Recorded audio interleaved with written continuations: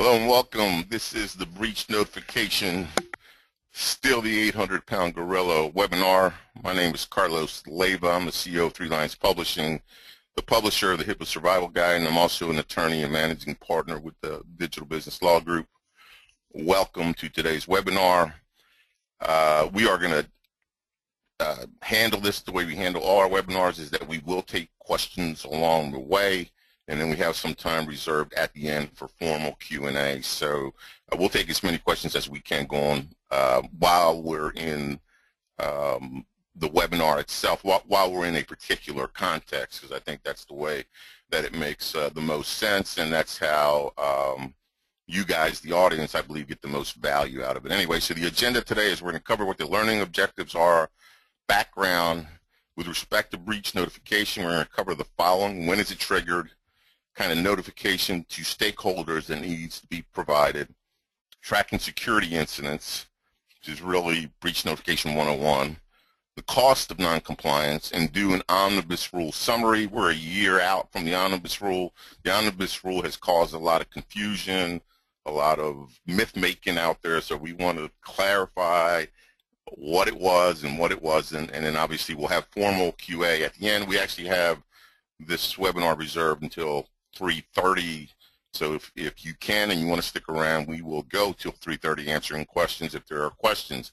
So the learning objectives is we want to provide a foundational understanding of breach notification under the HITECH Act by reviewing the following: a methodology for determining when notification is triggered. And by the way, what we're going to cover today is what you need to comply with HHS's audit protocol with respect to breach notification, which, if anyone has looked at the audit protocol, it is really breach notification, compliance with the breach notification rule under the protocol is really treated different. It's really treated more as an awareness requirements. Do you have a methodology in place? Do you have templates in place? Do you know how to notify individuals, et cetera, et cetera? And we're going to cover that. Specific methods by which notification must be carried out once triggered. These methods are embedded in the statute, right? These are statutory requirements vis-a-vis how you go about providing notification.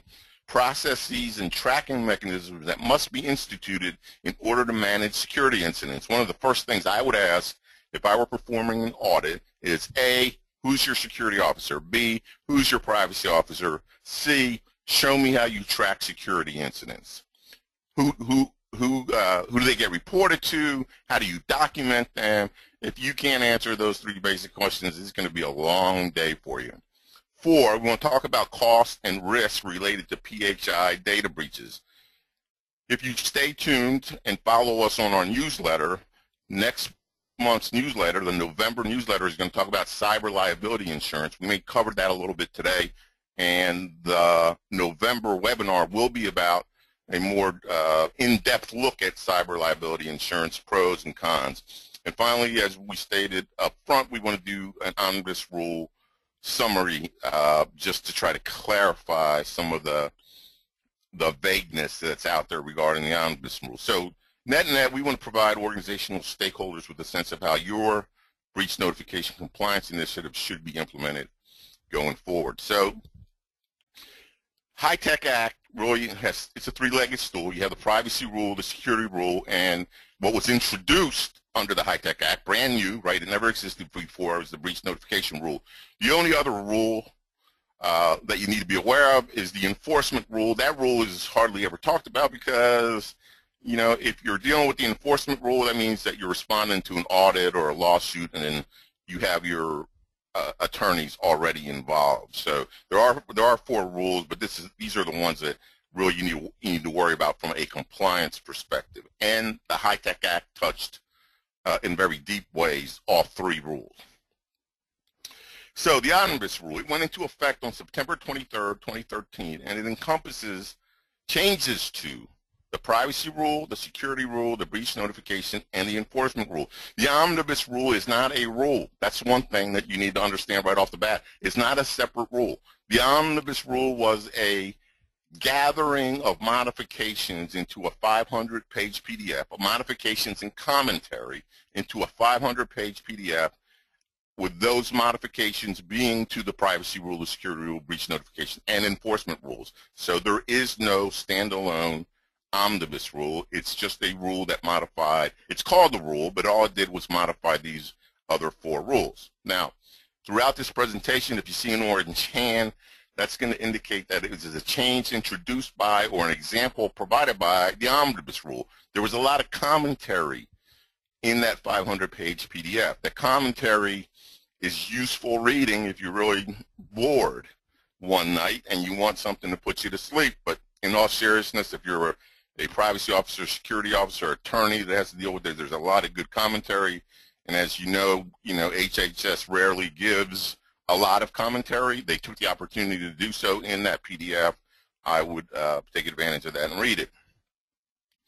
So question number 1 is, when is breach notification triggered? Before we get to that question, let's review. This breach notification was introduced by the HIPAA Act. The HIPAA Act has been promulgated, has been in effect now since 2009. The clock started ticking on breach notification since 2009. The interim rules have been out there for a long time. The omnibus rule did not trigger the notification rules. It had already been triggered, so you've already had a grace period. The omnibus rule did give grace periods for some BAA agreements and some other things like that, but it didn't trigger breach notification. It had already been triggered. These are the sections from the HIPAA Act, and if you click on these, you will be taken to the HIPAA Survival Guide and you can read the full text. So notification in case of breach 13402, that's the part of the HIPAA Act where breach notification came from, where it was introduced. I'm going to quickly walk through these sections just so that you're aware of them. 13402A says that CEs, covered entities, must notify individuals. So individuals and HHS always have to be notified. Okay, HHS, well, and we're going to get to this. HHS either is going to get notified within 60 days of a breach, depending on the number, or it's going to get notified at the end of the year or within 60 days of the end of the calendar year. Individuals and HHS always are notified.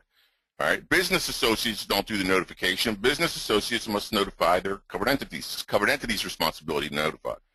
Notification in general must be no later than 60 days after discovery. So obviously you can't notify if you don't know about it. And if you're a BA, you got a certain duty to report within a certain period of time. 13402E, specific notification methods are required depending on the number of individuals whose PHI was breached. We're going to talk about these things, but this is the statutory part, and then we got the regulations that HHS issued in response to the statute.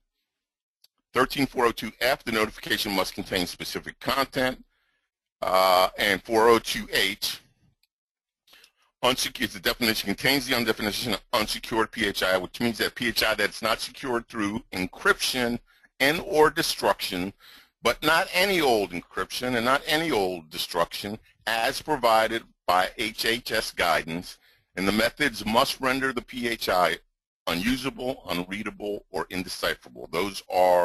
That's the mantra: unusable, unreadable, or indecipherable.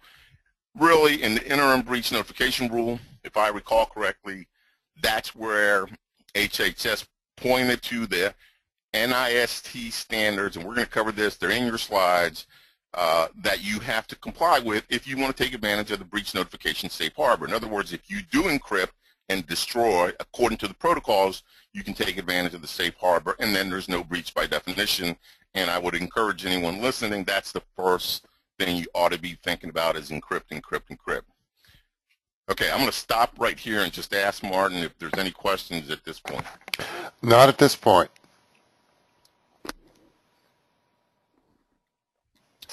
Okay, so notification case breach, unsecured PHI. If PHI has been secured as per the guidance, you get the safe harbor.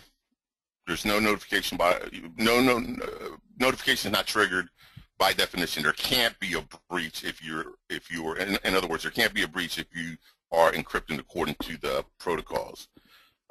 Despite the safe harbor, however, there may be other federal and state PHI laws that remain in full force and effect. So just as a general warning, you're always going to have to check and to see what your state laws are, because if they're more stringent than HIPAA, then you have to comply with the state laws, and the states are smart. They're not gonna enact laws that are less stringent than HIPAA, so that HIPAA would preempt any laws they enact are going to be in general more stringent, which means you got to comply with HIPAA and you got to comply with the state laws and every state law that you operate.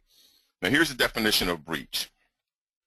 The unauthorized acquisition, access, use, or disclosure of PHI which compromises the security or privacy of such information, except where an authorized person to whom such information is disclosed would not be able to retain such information, which is just Greek, right?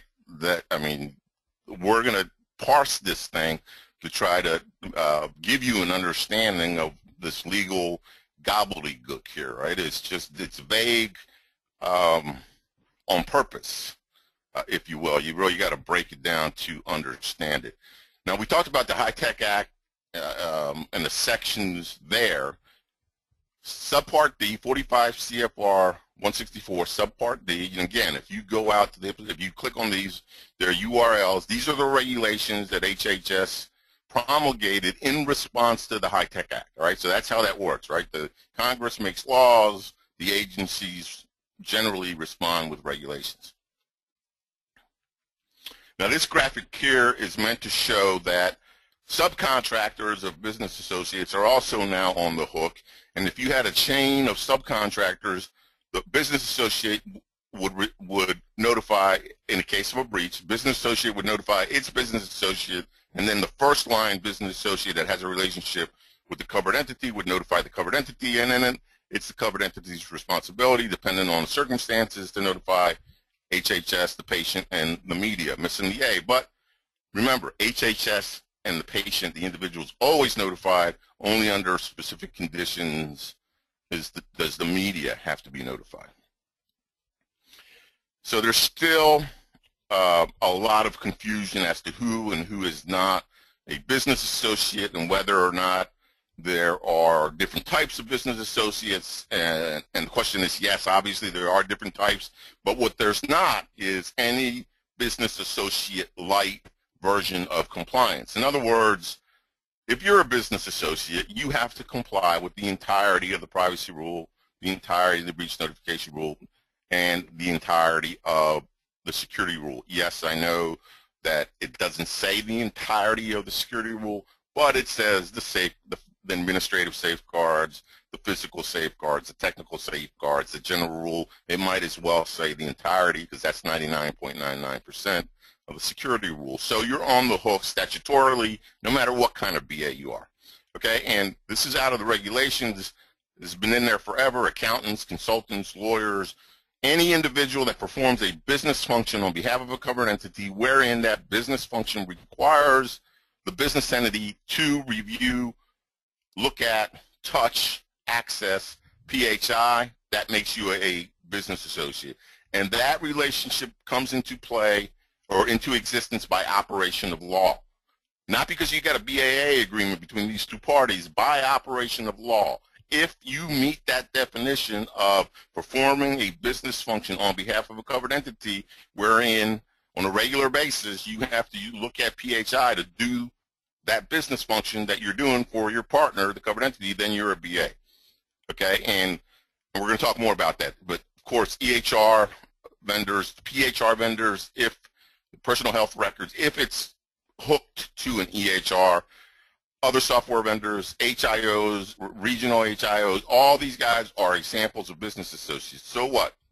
Well, the relationships between the covered entity and BA must be contractual, so you got to have an agreement, first of all. And if the product or service provider requires a disclosure of PHI. And so what HITECH has done is really increase the number of cooks in the compliance kitchen. There's just a lot more people now. I'll let you in on a little secret. Prior to the HITECH Act, HIPAA was an unenforced paper tiger. The dirty little secret was that everybody knew in the industry it was unenforced. Now, HITECH has given HIPAA real teeth, and the world has also changed. Okay, between 2005, when the security rule first went into effect, and now the world has changed. Now we live in a 24/7, always-on, online world cyber warfare. We don't live in the same world, and so that teeth has a lot more meaning now than it did even in 2005 by an order of magnitude. So what are BAs on the hook for? They're directly liable under 13404A, this is going back to the HITECH Act, for uses and disclosures that violate the privacy rule or are in breach of the BA contract. So there you go. You can't use or disclose PHI that violates the privacy rule. BAs are not permitted to use or disclose PHI if it would be a privacy rule violation for the CE to do. If it's a violation for the CE, it's a violation for you. BA may use PHI for its own management administration. That's sort of obvious, because if you couldn't do that, then you couldn't perform the business function that that the covered entity needs you to perform. Again, this comes into play here. It says by definition, but the more legal ease term is you become a BA by operation of law. Therefore, liability attaches immediately, whether or not you have an agreement. It doesn't matter. If you create, receive, maintain, transmit PHI on behalf of a CE, you're on the hook. You're a business associate. And now subcontractors of BAs are now BAs, so you got this chain of BAs now, and they must comply with the rules. That means that you have to have a BA to BA agreement, right? And if you're the first line of BA with your covered entity, you're going to have a BAA with the covered entity. So you can get lost in the acronyms. As part of our subscription plan, we actually have a business associate contract that can be used between a covered entity and a business associate, and one that can be used between two business associates, because they're not radically different, but they're different enough that we felt we needed to create two. So to summarize, and the omnibus rule made this clear, BAs are now directly liable under the HIPAA rules for impermissible uses and disclosure. That's the privacy rule. Failure to provide breach notification, that's obviously the breach notification rule. Failure to provide access to EPHI. There's some provisions in the privacy rule. These aren't in the security rule, where you may have to provide access to EPHI if you are hosting or have the EPHI under your control, access to the individual, to the patient, right? And so in everyone's rush to compliance, people are rightly focusing on the security rule, but don't lose track of these, what we call these patient's bill of rights that are in the privacy rule, that start with 164.520 and go through 164.528. You could be surprised if you're not aware of what the implications of those sections, both for covered entities and BAs. You're on the hook for failure to disclose PHI to the secretary if asked, for failure to provide an accounting of disclosures, for failure to comply with the requirements of the security rule. Basically, you're on the hook for those three rules. That's what this is saying. So, the bottom line is, we're not, with respect to BAs and CE, we're just not in Kansas anymore. The world has changed, and we're never going to go back. What else do BAs have to comply with? Well, they have to comply with the minimum necessary principle. So if you're a BA and you have a subcontractor that does work for you, but that subcontractor only needs a limited amount of PHI, but because you're lazy or it's just easier to do, you give them all the PHI that the covered entity gave you, you're in violation of the minimum necessary, because your subcontractor only needed a subset and you gave them all, right? So that's what the minimum necessary principle is. BAs are required to have business associate agreements with their subs. We talked about that. BAs must now monitor, not the operations, right? Because nobody can monitor someone else's operations 24/7. That's ridiculous. But a BA must monitor the agreement.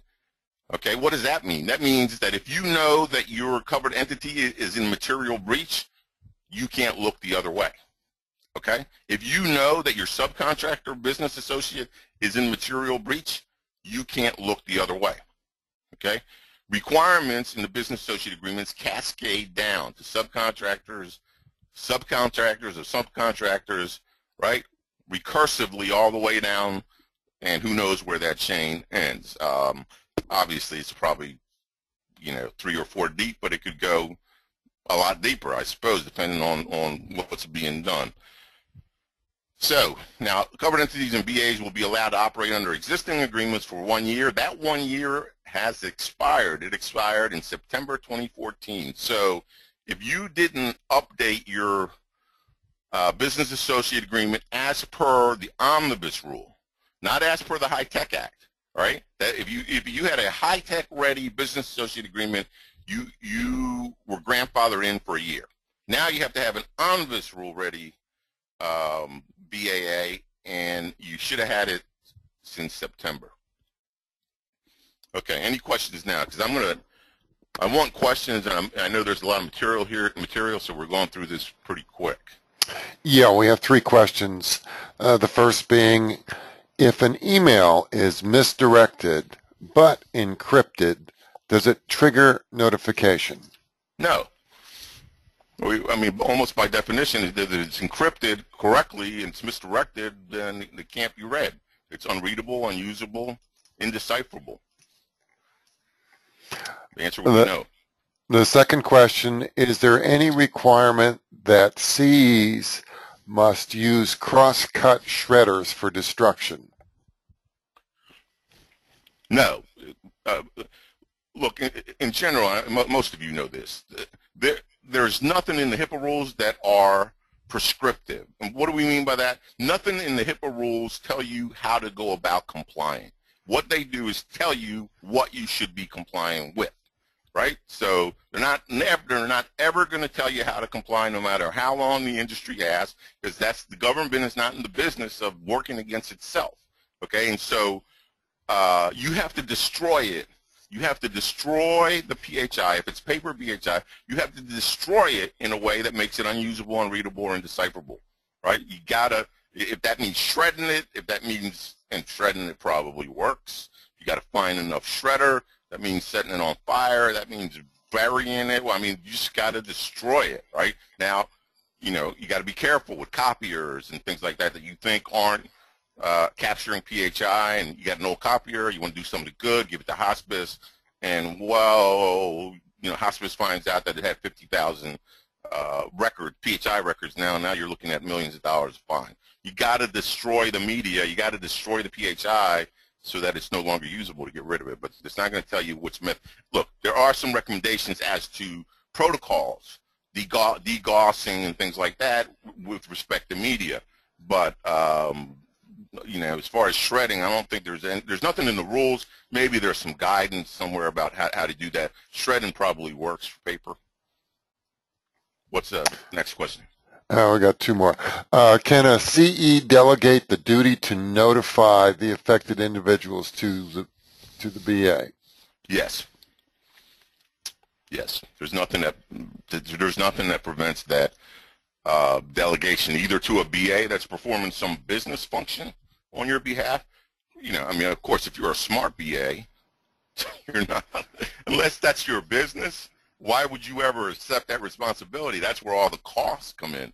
The CE just gave you a $2, $3, $10 million gift, right? I mean, if you're a BA, you're going to be wary, right? But there's nothing that prevents that.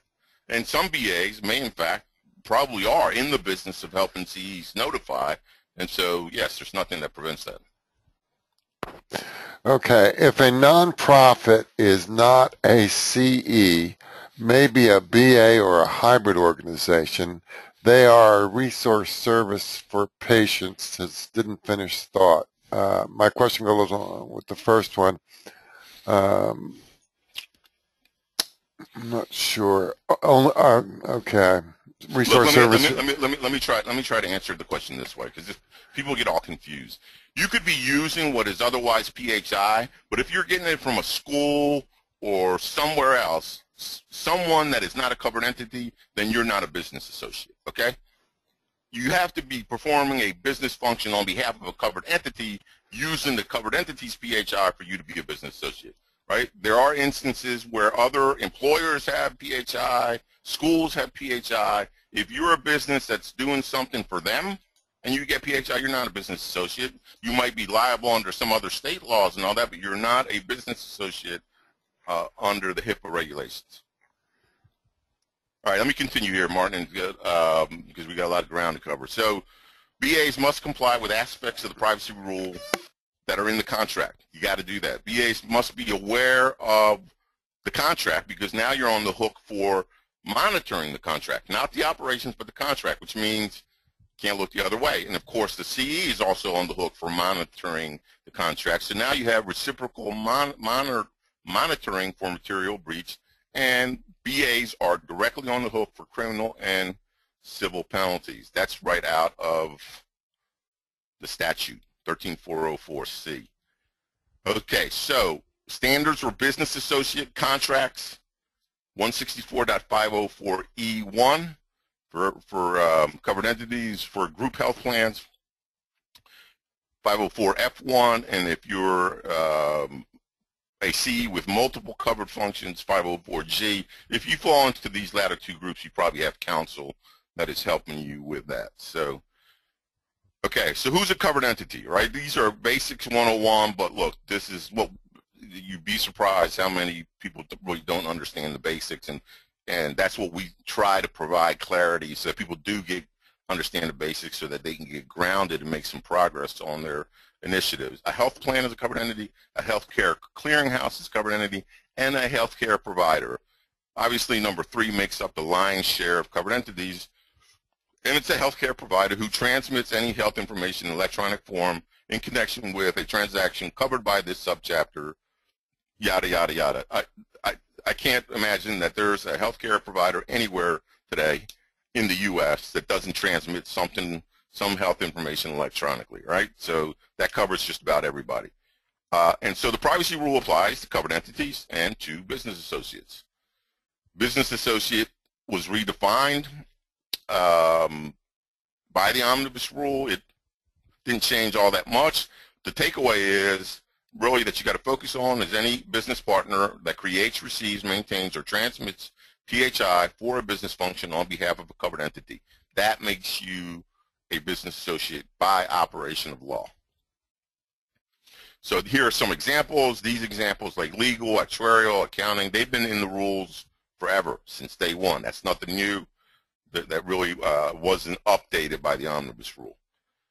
Business associate also includes health information organization, e-prescribing gateway, and all these other interoperability entities that you may be dealing with for meaningful use that provide data transmission services with respect to PHI for a CE. The HITECH Act expressly said that these organizations were business associates, okay?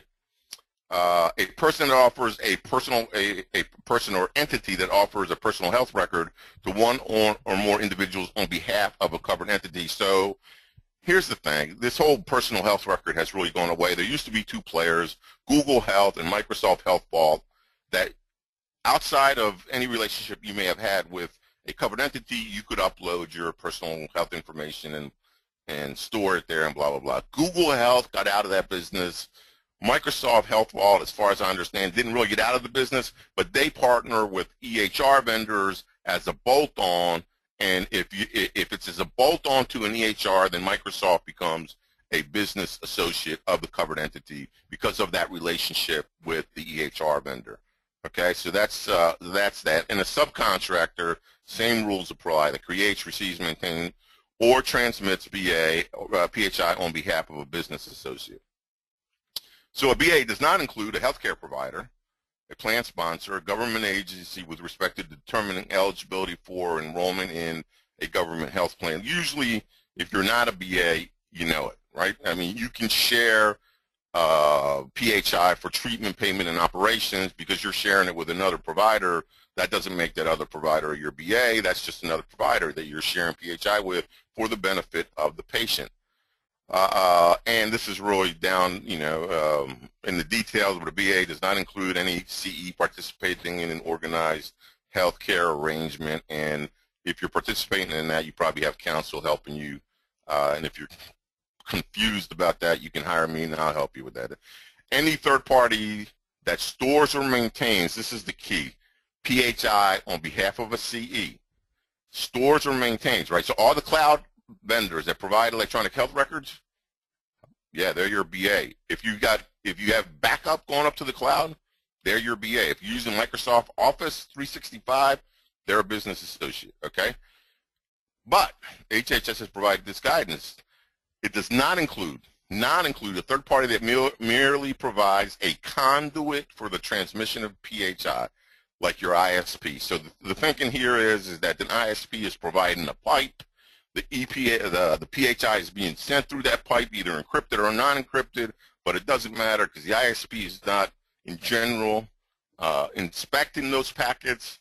The NSA is, but the ISP is going to say that it's not. But anyway, it's going through this pipe.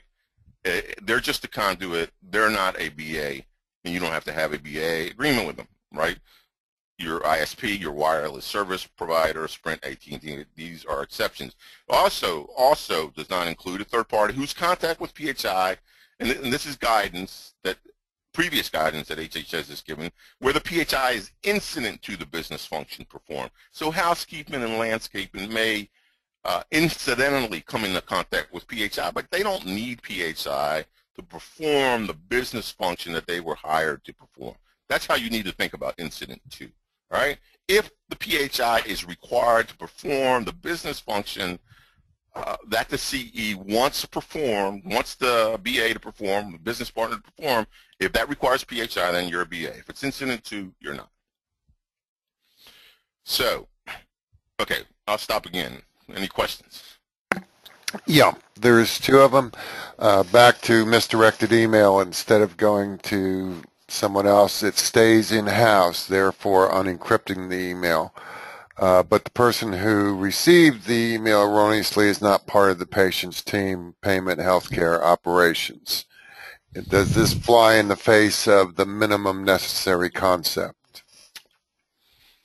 No, I don't know if it flies in the face of minimum necessary, but it is a violation of the privacy rule, because that individual that opened the unencrypted email erroneously did not have a need to know. But as we'll see, there are some exceptions to the definition of breach. We're going to cover those exceptions, and that fact pattern, that scenario, may in fact fall into one of those exceptions, and therefore it would not be a breach because it's one of the exceptions. So let's cover. We'll come back to that scenario when we go through the exceptions. Okay. We have a company that overreads our x-rays and they fax the report to a local dentist and not the requested provider. Do we have to report, and who should notify the patient? That's okay. Let me see if I can decipher this. So I'm assuming, and I'm asking whoever asked this question, I'm assuming that the person taking the x-rays is a healthcare provider, taking x-rays on behalf of a covered entity because some doctor asked for x-rays. Yes? Yes.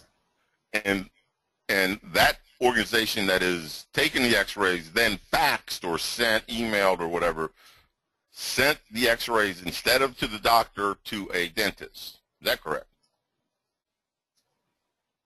Yeah, no. Okay. I think there are overreads of the x-rays that were taken. I think it's just like a consult. They're just overreads and give us they just overread and give us the results is what she's saying here. Yeah, well then, if they're a provider, and so there's no breach there. That's just two healthcare providers working together on behalf of the patient, right? That's it's part of the treatment, payment, and operations exception. That goes on all day, every day, 24/7. I mean, unless I'm misreading the question, but you could ask the person, you could unmute that person if they would like. I guess the x-rays were not supposed to go to the dentist. That's what I'm concluding. Well, that's now. what I thought. That's what I did. If they weren't supposed to go to the dentist, then that's a breach, right? They went to the wrong person, right? Now, does it fall within one of the exceptions? We could cover that. That one probably doesn't. Who would have to notify? Well, the x-ray company is a healthcare provider. They're the one that caused the breach. They got to notify. It wasn't the original provider that caused the breach. They didn't send it to the dentist. It was the other provider that sent it. Okay. If I use a contractor that stores PHI to a cloud storage provider, do I need a BAA with the provider, or does the BAA agreement with the contractor only, or is the BAA agreement? Well, if you have um,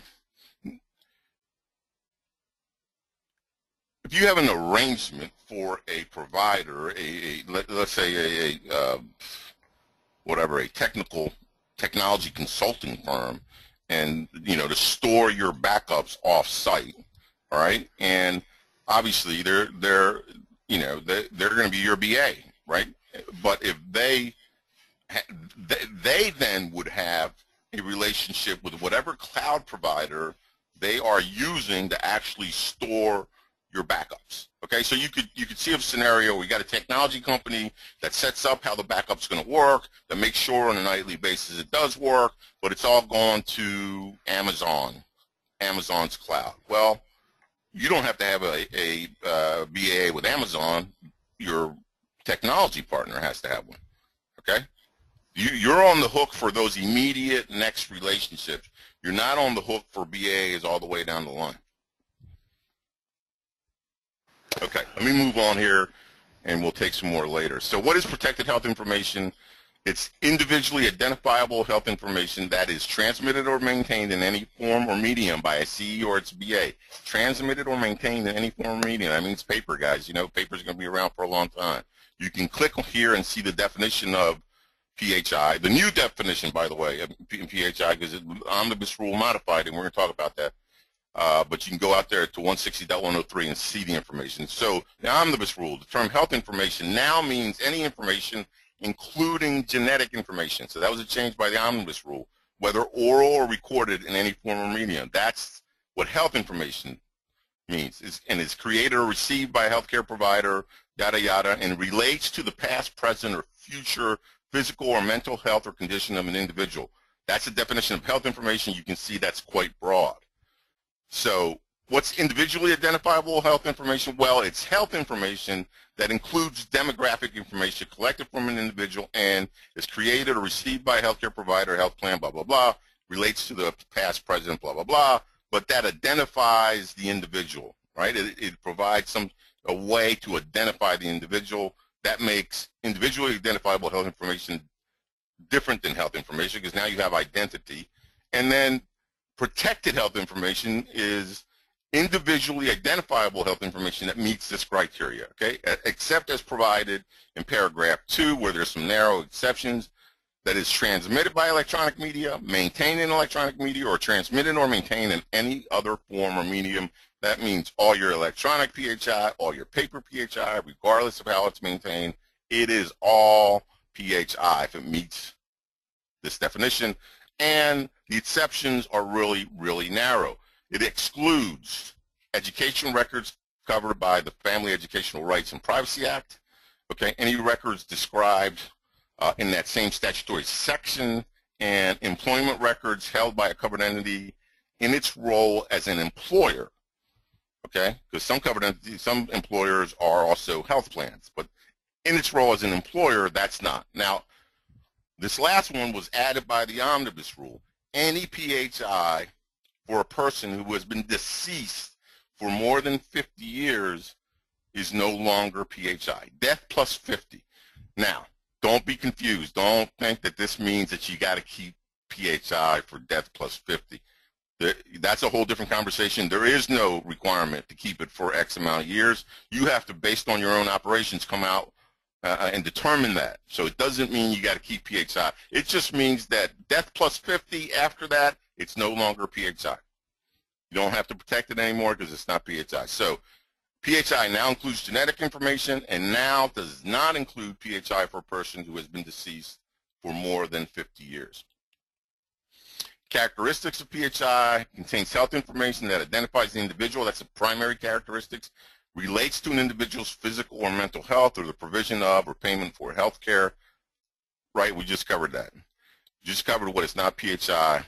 If you de-identify it in a statistically sound manner, right? Then it's not PHI any longer, right? You got it. Now, if you're doing this for research purposes, you're going to have some sort of arrangement document, and you better hire a professional to de-identify it, or you may be liable. But if it's de-identified correctly, it's not PHI.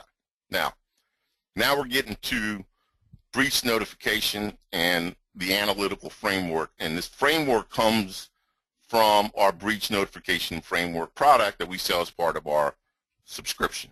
Okay, and this is the analysis that you have to go through, and it's changed, and the omnibus rule changed it because of a brouhaha regarding risk of harm analysis and yada yada. Let me walk you through this. These are the questions that you have to walk through to determine whether notification is triggered. First question: was there an impermissible use or disclosure of unsecured PHI? That question actually has two parts. Impermissible use or disclosure, what does that mean? That means a violation of the privacy rule. If there's no violation of the privacy rule, not that that's easy to determine. In fact, our framework has flowcharts that walk you through the privacy rule to try to figure out if it was a violation of the privacy rule. But that's what that means. Impermissible use or disclosure means violation of the privacy rule. Unsecured PHI means exactly what we said up front, PHI that has not been secured according to the NIST protocols, right? That's unsecured PHI. So if the question to that is yes, if the answer is yes, there was an impermissible use, that means there was a violation of the privacy rule, it was unsecured PHI, you go on to the next part of the framework. If the answer is no, you stop. So the answer is yes. Does an exception to the breach rule apply? There are three in the definition, okay? If no exception applies, then you got to ask, is there a low probability that the protected health information was compromised? It's no longer a risk of harm. It's low probability, and the CE, the covered entity, together with his business associate under certain scenarios, the burden of proof is on you to prove that it's low probability, and the presumption is that there was no low probability. The presumption is that there was a breach. If you get to step 3, the presumption on the part of the government is there was a breach, and you better have a compelling argument to justify that it wasn't a breach. Okay, 2 components to that first question: impermissible use or disclosure and unsecured PHI. Unsecured PHI we talked about. It's got to be unusable. It's protected information that has not been rendered unusable, unreadable, or indecipherable according to the protocols. Here are the protocols. So if you guys were dying to figure out which ones they were, here they are. Go out to the NIST site. You can download them. You have your tech guys read them. You know, they're there for you. Now, we talked about this. An impermissible use or disclosure is one that violates the HIPAA privacy rule. Well, the question begs the question, how do you know? But before that, did this violation, did this security incident, did it pertain to an information system that had PHI in it to begin with, right? So if I'm an auditor, that's why I'm going to say, talk to me about your security incident management system. How does that work? Where is it logged? Who is it communicated to? What analytical process do you go through? Where is it logged? That's what I want to talk about first. Okay, so you should be logging all incidents, attempted breaches, real breaches. You need to log them. If you can't log them, how can you report on them, right? But the first question you should be asking is, was this attempted breach regarding a system that contained PHI? If it's yes, then you create an incident document and you go on to breach analysis. If the answer is no, it was to your inventory system or something, then you can review the incident for compliance with some other law, but you're done, right? So this is pretty basic. First of all, determine, was it an information system that contained PHI?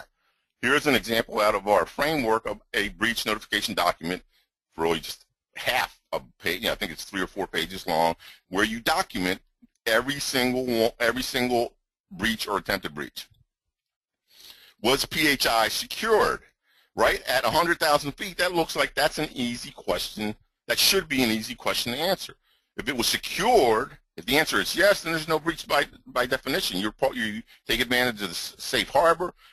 Notice you still document that in your you complete the incident document saying, yes, there was a breach of our network, but it wasn't.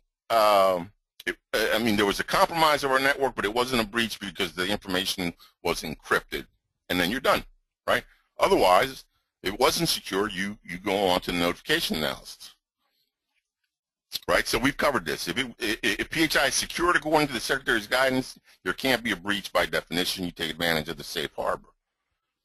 Now, you should be aware, the security rule suggests but does not mandate the use of encryption.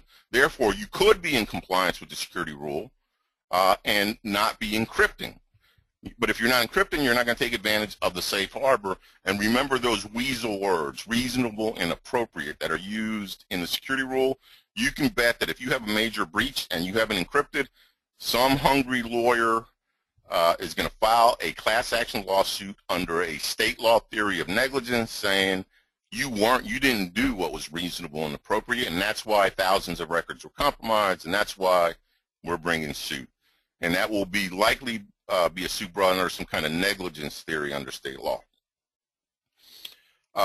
If the recommended technologies are not used, then obviously if you didn't meet the protocols or you use something less secure than what NIST, an encryption protocol that is less effective than what NIST recommends, then it's going to be treated as unsecured.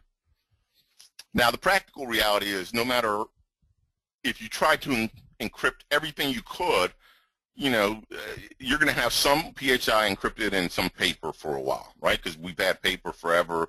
The paper is just not going to go away. You should have a data retention policy that tries to make that paper go away because you're reducing your liability, right? If you've encrypted everything, you take advantage of the safe harbor, then your paper remains at risk. Now, granted, the paper is not going to get hacked into from some network, and you're not going to have million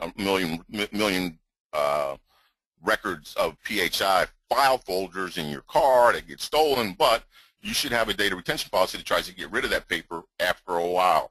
What is a while? Well, that's up to, you know, that's another webinar that we can do. From a security rule compliance perspective, it's critical that the required security rule risk analysis should capture where encryption and related technologies have been applied. Why?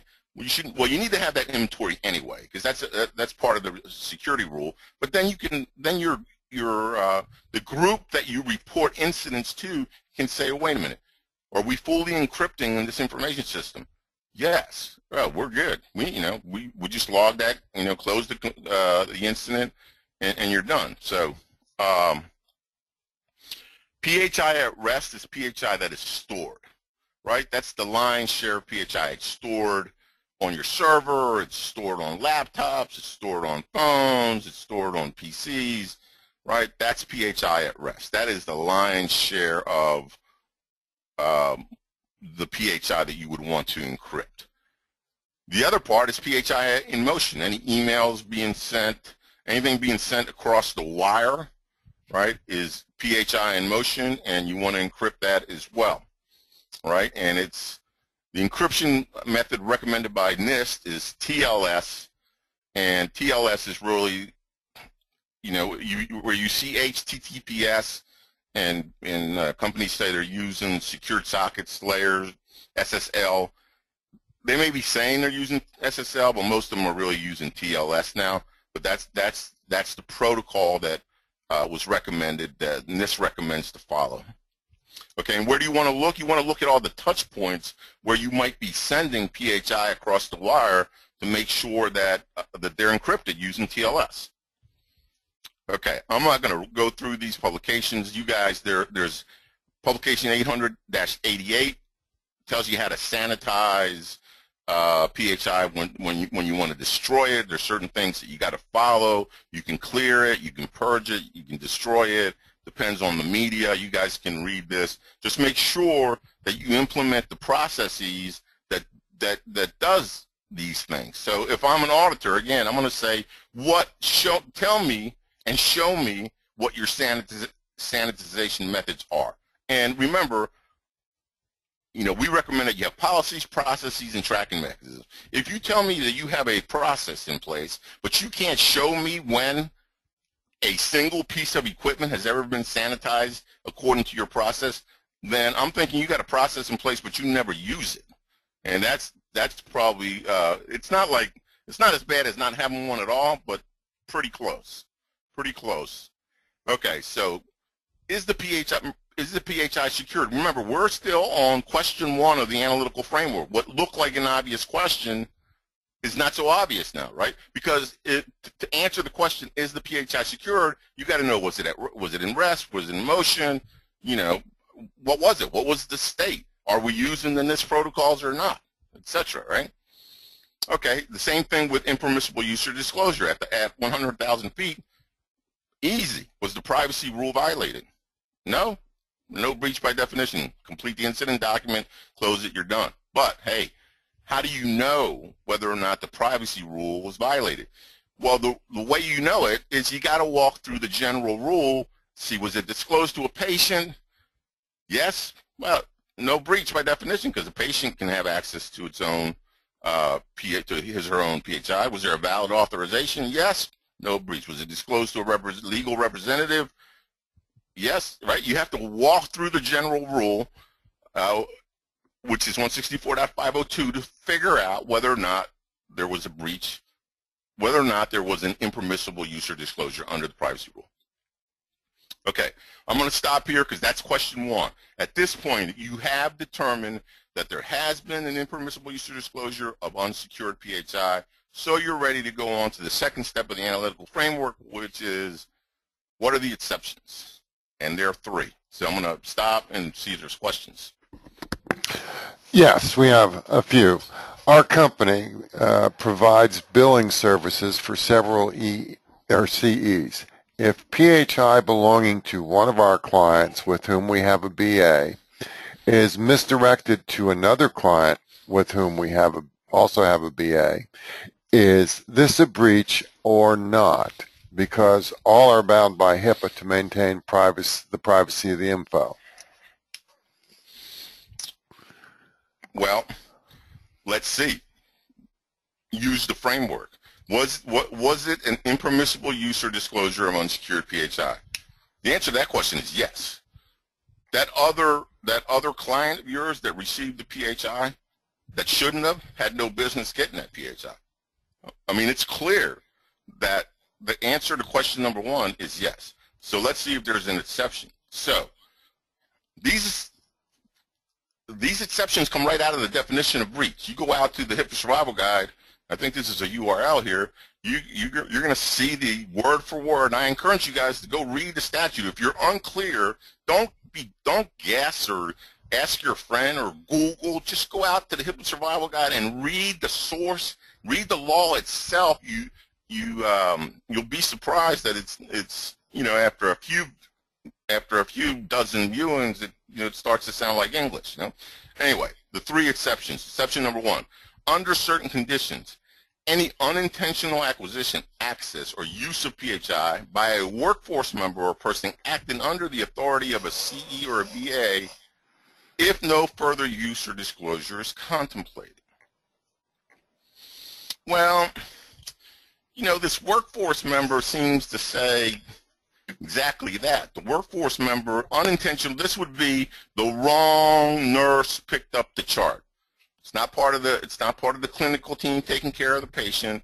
She works at the hospital. She picked up the chart by mistake. Yeah, you know, and you got the chart back. Well, there's no further use or disclosure. No harm, no foul. I mean, why would this be? This happens all the time, right? This shouldn't be a breach. Common sense says this shouldn't be a breach, right? So that's an exception.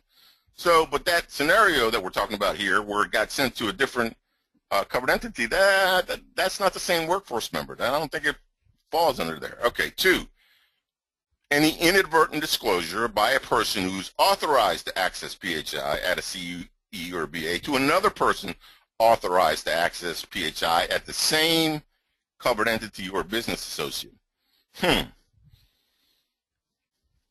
know, but it ain't the same. This scenario is not the same covered entity or business associate. It's a different covered entity or business associate. Yes, right? This is trying to get at the fact that, well, inadvertent disclosure, you made a mistake, who's authorized to access PHI, to another person authorized to access PHI, and maybe not this PHI, but it's still authorized. So you disclosed it, you didn't disclose it to, you disclosed it to a nurse or a therapist, but you didn't disclose it to the administrator or somebody that has no access at all to PHI. That doesn't seem to fit that one either. What about the third exception? The disclosure of PHI where a CE or BA has a good faith belief that an unauthorized person to whom the disclosure was made would not reasonably have been able to retain such information. The hypotheticals that deal with these exceptions were covered in that 500-page PDF of the omnibus rule. This last one, here's the hypothetical. So you're wheeling somebody out of the hospital. You give the chart or copy of the chart, copy of the meds or whatever to the wrong person. You realize right after you gave it to the wrong person that it was the wrong person. You grab it back from that person, and exception 3 would probably apply, right? It's a disclosure of PHI, which a CE or BA has a good faith belief that an unauthorized person. So this person was clearly unauthorized because you gave it to the wrong person, but they couldn't reasonably have retained the information. They probably didn't even get a chance to read it because as soon as you realized it, you grabbed it back. Okay. Now, what if they got all the way downstairs and out the door and you ran after them, caught a different elevator? You know what? Then they might have read it. But notice, none of these seem to directly apply. None of these exceptions to the scenario of the billing company that sent it to the wrong covered entity. Now, maybe here, maybe number 1, under certain conditions, any unintentional acquisition, well, it was unintentional access or use of PHI by a workforce member or person acting under the authority, if no, well, you know what?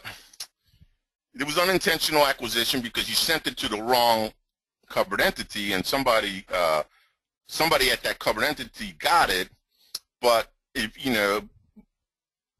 there's no further use or disclosure, if they called you and they said, you know what, we got this fax, we got it inadvertently, we destroyed it, we just pitched it, that may fit, right?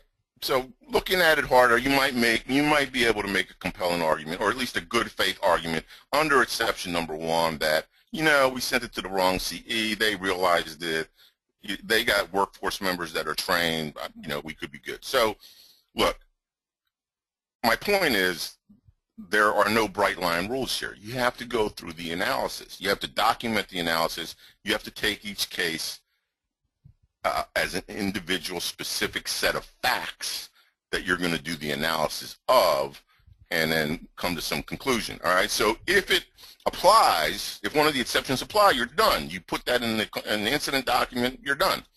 Okay, if no exception applies, okay, now you're at this point you've determined there was an impermissible use, unsecured PHI, no breach exceptions apply, and therefore what remains to be determined is whether there was a low probability that the PHI in question was compromised. I already mentioned this, but the presumption is a breach at this point. The guidance says that you have 4 factors that you should look at: the nature and extent of the PHI involved, the unauthorized person who used the PHI, and the PHI that was actually acquired or viewed. Now, let's say that you determine that scenario with the billing company that really didn't meet the exception. Could you make a compelling argument that there was a low probability the PHI in question was compromised? Under that scenario, you probably could. Yeah, you sent a fax, they called you back. It might depend though. If they called you back right away and say we got this fax, if they call you back 2 weeks from now, who knows, right? That changes the fact pattern. Who knows what happened to it during those 2 weeks? Was it available, for the public to look at, or people just walking through the halls? It opens up a whole different can of worms. The unauthorized person who used the PHI or to whom the PHI was disclosed. Well, in this scenario we're talking about, it was disclosed to another covered entity. You know, that kind of argues in favor of low probability. Was whether the PHI was actually acquired or viewed. It was acquired, and it was probably viewed. And the extent to which the risk to the PHI has been mitigated. Again, look, you got to do the analysis. There aren't any bright line rules.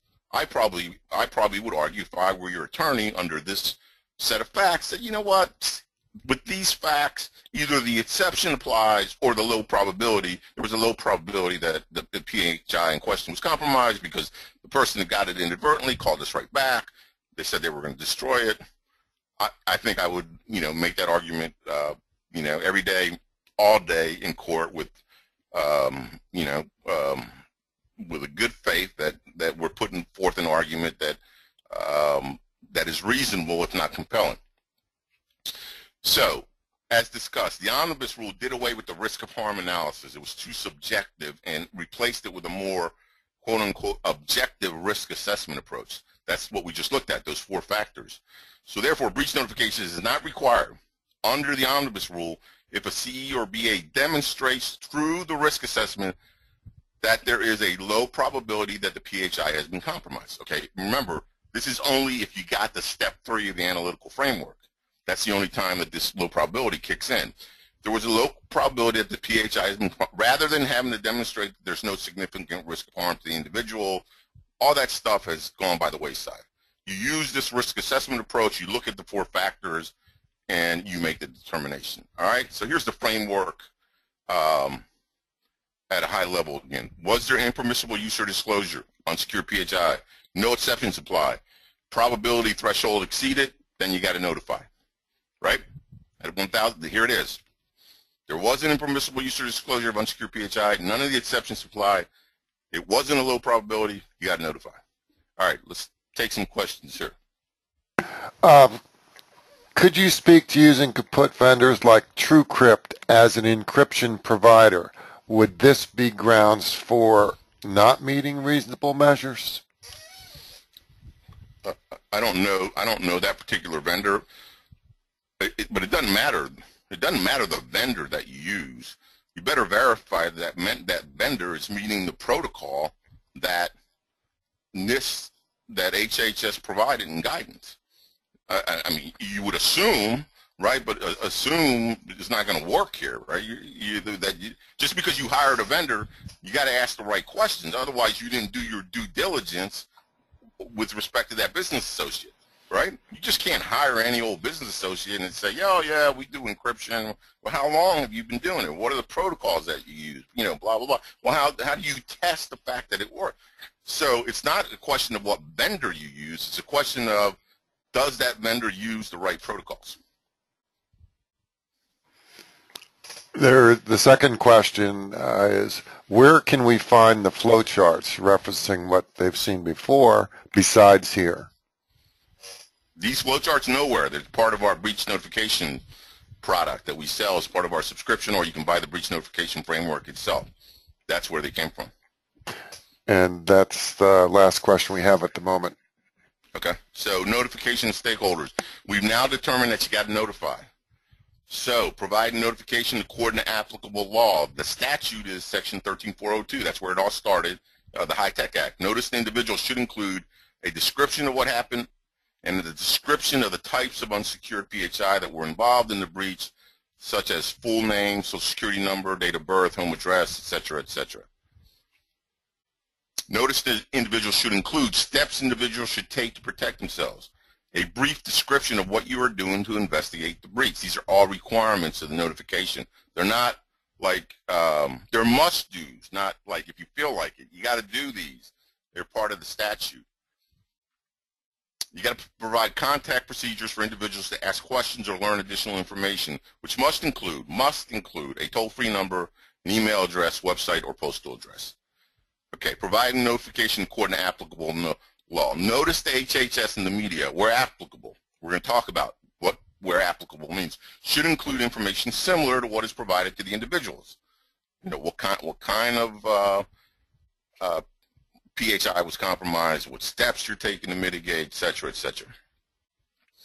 Now, you may not know this. A lot of people don't know this. The required notice is impacted by the quality of the contact information that a covered entity has in its possession and the number of individuals whose PHI has been compromised.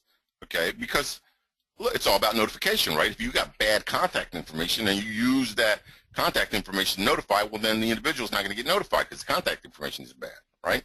So here's a flow chart. Actually, to be honest with you, here's the thing. You can, out on our website, I believe, if you go to the breach notification, if you go to the breach notification product, I think you can get these. I think we have made, and we do make the flow charts available. You don't get the analysis, but the flow charts are available free. I think there's 12 of them that are part of the framework, so you can get these flow charts. So, look, out of date. How many? This is contact information. If it's greater than 10, right? That's not a big number. Substitute notice, website homepage, or major print or broadcast media, and toll-free number. Less than 10, out of date. You still got to do substitute notice, written or telephone or other means, and toll-free number. So you don't have to do it. You don't have to put it on the website, but you still got to do provide toll-free number. If not, right? There's no out-of-date contact information. Then first-class mail, email, but email only if agreed to by the individual. All right? If you didn't, if the individual didn't say up front that you could notify them via email, then you can. Okay. Now, if there were greater than 500 individuals impacted in a particular state or jurisdiction, then notice the prominent media outlets serving the state or jurisdiction is required. Greater than 500, and you know what? Let's say, for example, you're in Florida, and if you have patients, and you have offices throughout Florida. You have patients in Miami, you have patients in Tampa, you have patients in Jacksonville. You're probably going to have to notify major media in all those areas because not one media provider, right, vendor is going to cover the entire state. So it won't be sufficient just to notify one. You got to cover wherever the individuals are. Now, let's say you had 250 in Florida and 300 in Georgia. Well, then you don't have to notify media because you got to notify media if you have greater than 500 in a single state or jurisdiction. Okay, so that's controlling. Greater than 500 in Florida, you got to notify. You could have 10,000 probably spread across the U.S. Could you? I don't know if mathematically you could. Martin, probably not. 10,000, you couldn't, mathematically you couldn't do it. But you could have lots spread across various states and potentially not have to notify media. The chances of that happening is probably slim, but it's possible. Okay, regarding notification to HHS, I don't know why they did this, but you know, here, if it's greater than or equal to 500, you got 60 days to notify HHS, and you're going to end up on the wall of shame, right? Because HHS has a website. You get on that website, it says the name of your organization, how many records were breached, blah, blah, blah. And you know what? I don't know of any way to get off of that website. Once you're on the wall of shame, I think you stay there. If it's less, now this is total. This is total. So if you had 350 in Florida and what, 150 in Alabama, now you got 500. Now you got to notify HHS within 60 days. It doesn't care. Notification to HHS is not dependent on the state or jurisdiction. This is a total number. Greater than or equal to 500, total, no, regardless of jurisdiction, you got to notify 60 days. If it's less, you still got to notify HHS at the end of the year. 60 days past the end of the calendar year. I mean, like, right, December 31st, 60 days past that, you got to notify. If you had one record that was breached, you still got to notify HHS for that year. Okay, so individuals always get notified. HHS always gets notified. The media is going to depend on whether you have greater than 500 in a single state or jurisdiction. Okay, questions? Is the breach notification included in the subscription plan? It is, indeed. Okay, that answers that question. Can the media provider be USA Today, which is national and theoretically covers all areas? No, All, I don't think I don't think the HHS is going to buy, because how many people read USA Today? I tell you, anybody under 30 doesn't read a newspaper at all, right? So I don't know. You're not going to get by with USA Today. You probably have major media, probably means television media.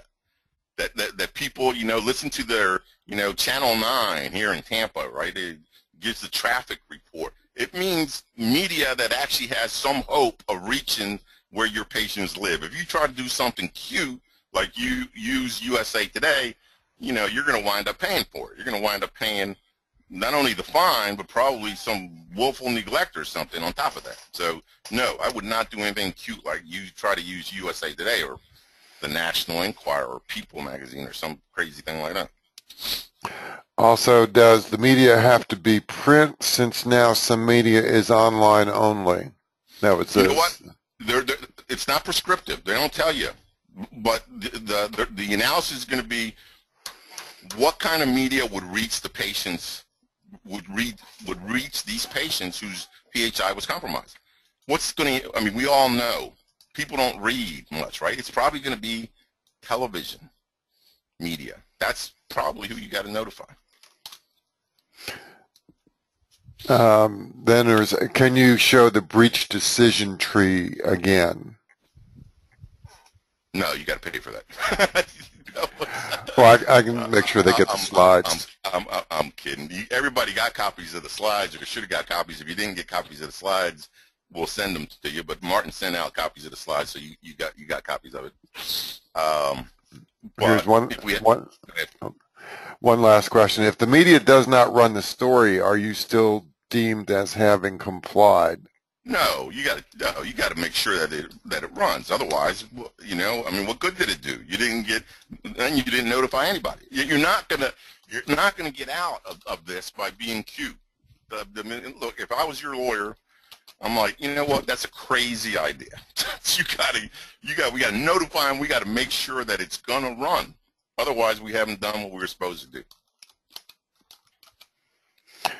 And that's all we have for the moment. All right, so this is partly where we started. How are you tracking security incidents? If you don't have a good way to answer this question right now, if I'm walking in, that's where I'm when it gets to the security rule, I'm not asking about encryption. I'm not asking about a risk assessment.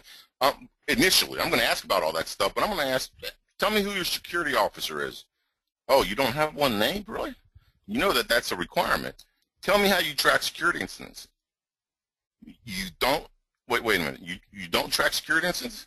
Really? How are you going to report a breach? See, you're going to be off to the wrong start right away. So you better have a system for tracking security incidents. We provide you a system in our breach notification framework, some spreadsheets and a way, it's part of the subscription, it's part of the product. Is it, the best way? It's a pretty darn good way, right? It is a way. You can show, look, here's how we track every incident. Right, log the security incident. That's where you got to start, right? So you got to track incidents, and you got to be able to show that you're tracking. What does a security incident mean? This is actually defined. It means the attempted or successful. See, an attempt qualifies. Unauthorized access, use, disclosure, modification. Let me give you an example. You got your PHI at rest totally encrypted, but you also became aware that somebody breached your network. The bad guys are smart. You better assume, because they're that smart, that they're going to be able to breach your network, your firewall, all that. They're going to get through, all right? But if you had everything encrypted, was there an attempt? Yep. Is that a security incident? Yep. Do you need to log it? Yep. Was it a breach? Nope. Do you need to complete an incident document? Yep. But all you say is breached, but hey, that system was secured, encrypted as per the protocol. We're good. We're done.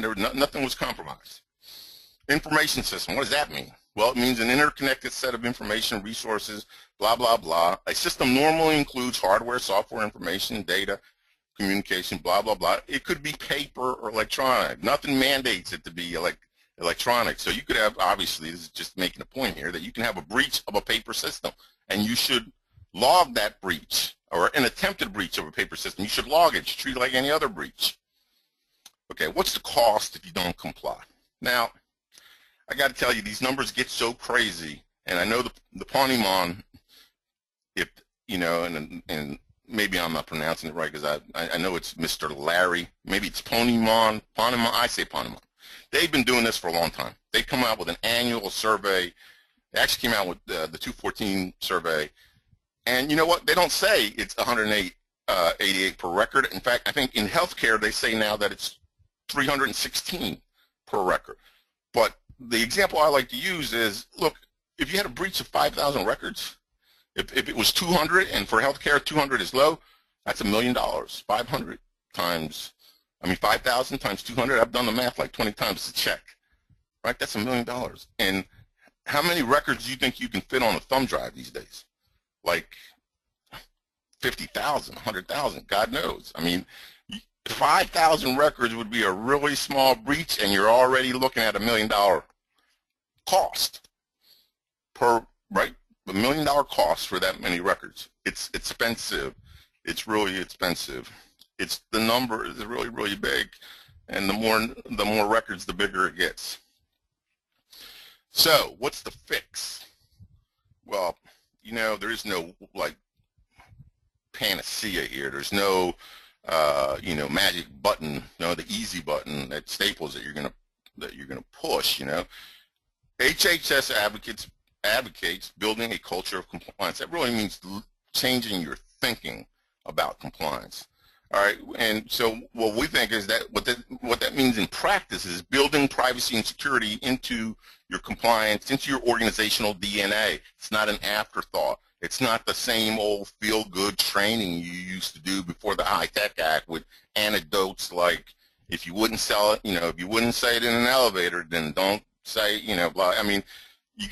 Everybody's got to get smarter now, more literate, right? That's what we mean by, changing the organizational DNA. Tongue-in-cheek, you can go out and look at these 5 compliance strategies that are guaranteed to fail. Now, we understand the pushback the industry is going to. We understand, and some docs have told me to my face, they'd rather go to jail than comply, right? Or they'd rather retire than comply. They don't feel like Big Brother is look, that's just a generational issue.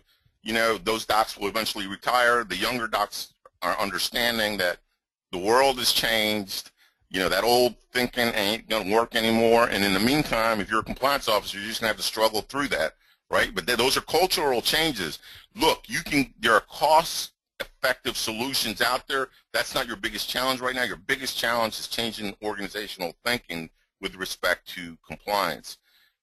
Look, if you use the wrong strategy, if you don't get started, if you look like you've really thumbed your nose at the law, you haven't done anything since 2005, you got those old HIPAA manuals, those 3-ring binders that you try to give to the auditor, you're going to be found to be in willful neglect. And that can be $50,000 per incident. All right, we're going to look at a table in a second. So what do you need? Right, this is what we preach. You need visible, demonstrable evidence of compliance. How you get visible, demonstrable evidence of compliance? You got to have policies. You got to have organizational processes that underpin the policies, and you got to have tracking mechanisms. So, for example, there's a training requirement in the security rule. There's a training requirement in the privacy rule. You got to have a policy that says we intend to train all workforce members, yada yada, once a year, or whatever. Then you got to have a process. How are you going to do that? Is it going to be video training, classroom training? Do they have to take a test? What? How do you do that? What's the process? And then 3, show me when your staff got trained. If you can't show, if you're not tracking it, then I'm not going to, if I'm the auditor, I'm going to say, well, you're really not doing anything. Yeah, you got a policy and process, but you're not using it. So what's the point, right? You got to have policies, processes, and tracking mechanisms. That's how you get visible, demonstrable evidence, and that's how you establish a culture of compliance. So, this culture of compliance is, yeah, it sounds like kumbaya, everybody holding hands and saying we're going to comply. Look, when the courts aren't going to buy that nonsense, you're going to have to show evidence when it comes down to that you're compliant.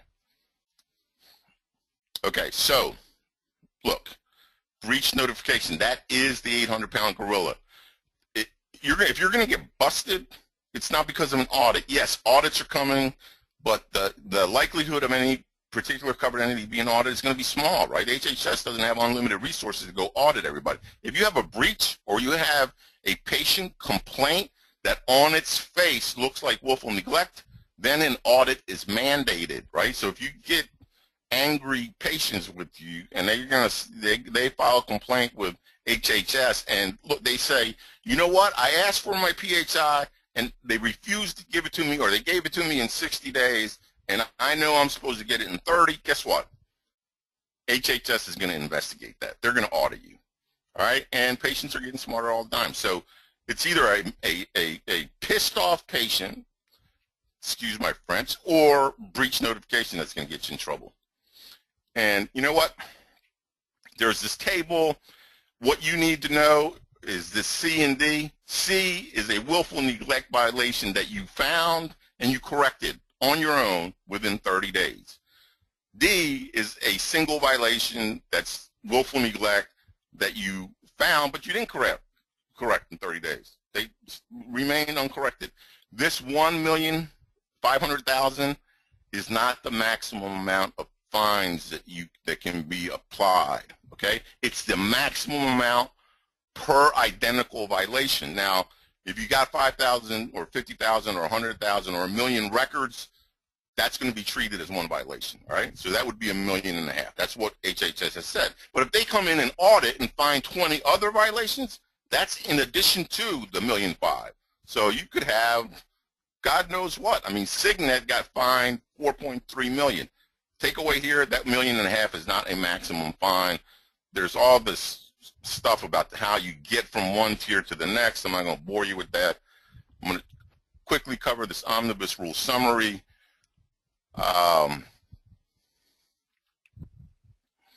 Look, this breach notification stuff, it's not new. It's been law for years now. August 24th, 2009. That's when the breach notification interim final rule went into effect. Right, you got no, HHS has slow walked this thing. You absolutely have no excuse to, say, oh, gee, I didn't know. That ain't gonna fly. HHS for covered entities and business associates is going to be Health and Human Services, the enforcement agency. The omnibus rule did amend the definition of breach. We went through that. It's at 164.402. It's got those exceptions built in. It's presumed to be a breach now. We talked about that. This risk analysis is a radical departure from the old risk of harm analysis, okay? That's gone. The risk of harm is gone. You got to do this RA with the factors. Now, you could notify every time there's a breach. Nothing prevents that, right? But so the risk analysis is only required really, well, look, as your lawyer, I would say do it all the time. But you can notify. You can notify for every incident, and it's only absolutely required if you want to demonstrate that no notification is required. Well, I would do it every time because you never know when there's going to be a lawsuit or whatever, right? But you could choose to notify on your own if you wanted to. There is an exception. The omnibus rule eliminates the exception that limited data sets, and this is, we're getting now into the weeds, but limited data sets that did not include dates of birth and zip codes were exempted from breach notification. Now that's out, all right? Even if it doesn't include date of birth or zip code, the four-factor analysis, you still got to do it. Cs and BAs have the burden of proof. Users and disclosures can't violate the minimum necessary principle. CE ultimately maintains the obligation to notify individuals, HHS, media. It can delegate the way we talked before. Okay, yeah. All the omnibus rule says is, look, the clock doesn't start ticking until you discover, not when the breach occurred, but if you're the CE, when you discovered the breach. So, if the VA didn't notify you for 3 years, well, then you didn't know. So the 60 days would start after you were notified. So, look, here's our shameless plug. You got the breach notification product and about 21 other products that are sold either individually or part of our as part of our subscription. We like to think we provide you the recipe, the how-to, not just the ingredients. They're educational products that you can start executing on day one. And I think we got time for a few more questions, maybe. Yes. Here's one. Our SIEM system logs attempts constantly. Our defenses routinely repel these. Sure, these are not all reportable attempts. I think that surely these are not all reportable attempts. Actually, they are. They are. They are. I mean, look, how you deal with it is, you know how many attempts were made per day. What I would do is have a log, say today 100 attempts were made and they were repelled. That's, an entry in a spreadsheet. That's how I would deal with that problem. Are they an attempt? Yeah, they're an attempt. I mean, they're clearly an attempt. Somebody attempted and you repelled. And the second question is more of a request, and that's to you.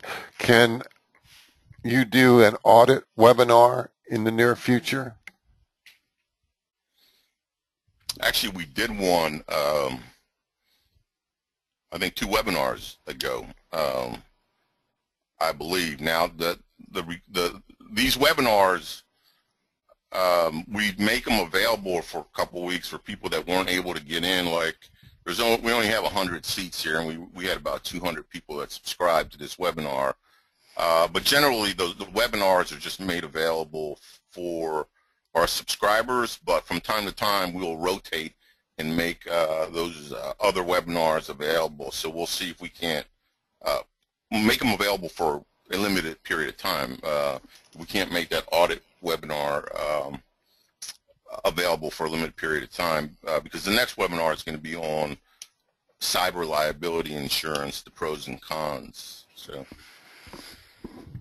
That's all the questions we have. all right.